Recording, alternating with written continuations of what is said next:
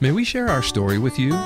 As young parents, we were curious about the world of homeschooling, but when kindergarten drew near, we felt the same pull everyone experiences. It's as if we were programmed to think that putting our child on the school bus was, well, the American thing to do. It's now several years and several children later, and we're so grateful to have enjoyed many years of seeing our children flourish in the unique environment that homeschooling provides.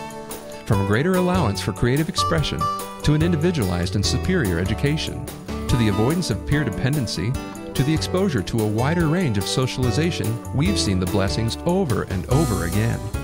And most important, homeschooling has provided the God-ordained opportunity to shepherd and disciple our children in a deeply rewarding way. And that's why we've given our lives to helping Christians educate and disciple their children. Sharing those stories is now our life work. Today, consider homeschooling, and then consider homeschooling today.